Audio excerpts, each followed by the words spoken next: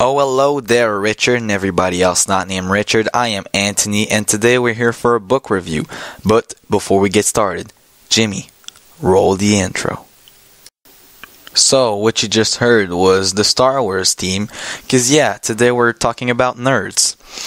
So, this book that I'm going to review is about nerds. It's called Little Brother. It's a dystopian novel from Cory Doctorow, who is a Canadian writer. So, first, let me make a not-so-quick summary of the plot. So, it's the story of Marcus Yalo, who's a 17-year-old geek, basically. And one day, Marcus decides that he wants to get out of school and go play a real-life video game with his friends. So, since he's a geeky guy and he knows technology a lot, he knows how to get around his school's high-tech security surveillance cameras and stuff. And he gets out with Vanessa, Daryl, and Yolu to go out in the city and play a real-life video game. So he gets to a certain place in the city where there's a bridge, and he actually gets caught near the site of the worst terrorist attack to ever hit the United States in San Francisco. So as the crowd just goes everywhere and runs around, his friend gets stabbed and he needs to get out. So he actually goes in the middle of the street where there are cars going around, and he stops a military car. People get out and they get taken away. So they get blindfolded, taken on a boat, and imprisoned somewhere on an island that they don't know. Well, they don't know where they are. So they get interrogated by what is called the DHS, the Department of Homeland Security, which is a branch of the U.S. government in charge of terrorist attacks. So they are captured by their own government, interrogated, nearly tortured, what is like a non-violent form of torture, and they are later released because the soldiers there don't have enough proofs against them.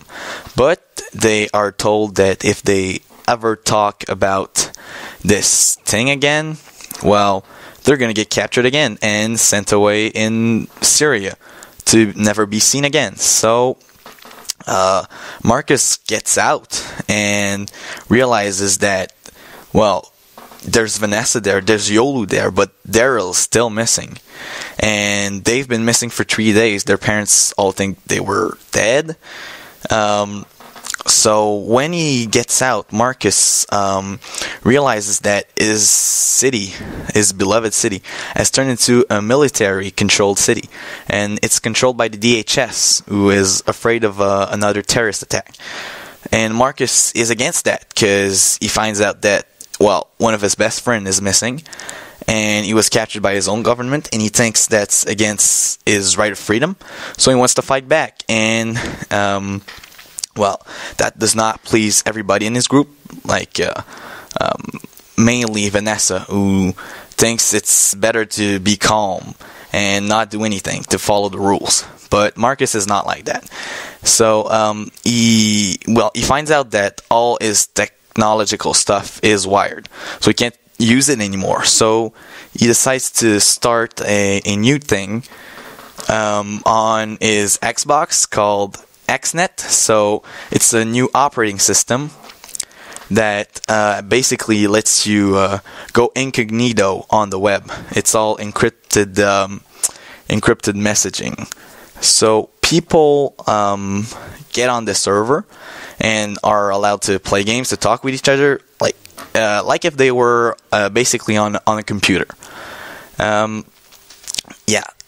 Marcus then goes around the city and delivers disk of this operating system to get his movement growing. And he does that a lot. And then the police arrests him. They tell him that he has an irregular travel pattern. And Marcus is all like, fussed up about it. He goes around and like he doesn't know how they got information about his traveling habits, and he discovers that the DHS can actually track people's traveling via their transport cards, like Flash Pass, subway passes, bus cards. And Marcus decides to invent a little thingy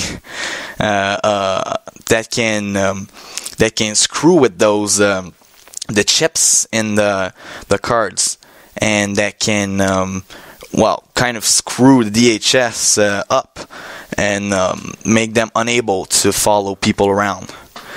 And so Marcus just releases that on the XNet, and his movement gets grows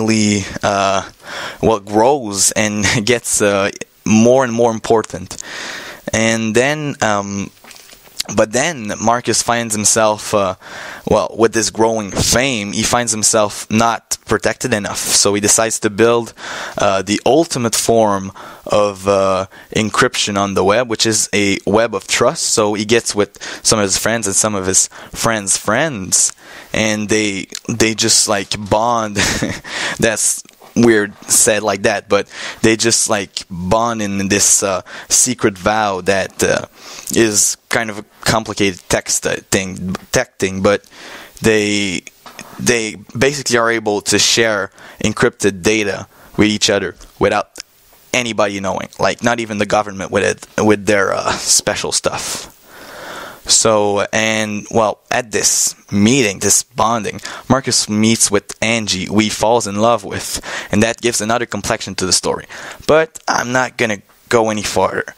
Things eat up a lot more after that. This is just like a quick bite that you can get to the story, and if you're interested in it, definitely go buy it. If you're interested in that little piece that I gave you, it's definitely a good read for you. Now, why was Dr. Rowe's novel such a fit for me? Well, I must say, this book is really accessible since it is designed for a teenage audience.